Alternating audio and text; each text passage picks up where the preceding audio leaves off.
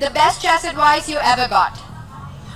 Not to think during the game about the results. I think it's a good idea to play a lot of chess. I think that's often underrated, playing a lot of games. Just to use your time and try to come up with the best moves.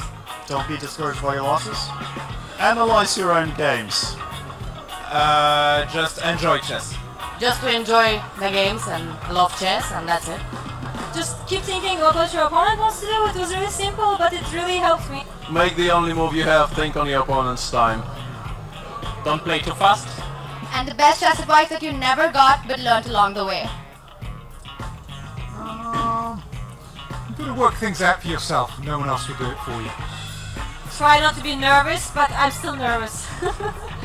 I think just to try and learn everything that you can when you have the opportunity and there aren't people around to help you. To do well, things you don't like. That you have to walk a lot to become a good player.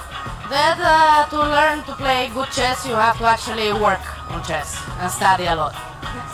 Pass. And one word that describes you as a player? Flexible. Aggressive and thinks a lot. Aggressive. I'd say I defend pretty well. That's not one word, is it? I'm not very good at this. Okay, because as the tactical chess player, so I think it's true. Aggressive? Improvisational. Right? Solid, classical. Unpredictable, maybe? Snake? Snake? Dynamic. Aggressive. Fighter. Classical rapid or blitz? Rapid. A rapid. Classic. Blitz, because it's the quickest and there's the most decisive results. Rapid. Rapid. Blitz. Rapid. Maybe going for the blitz now. Classic. Classical. Blitz. Definitely classical. If not a chess player, you would be? I think I would probably be in some sort of science. Trading equities and derivatives down on Wall Street. Something connected with the computers or technologies. I like it very much. I would like to be an economist. A lawyer. Chess coach. Lawyer.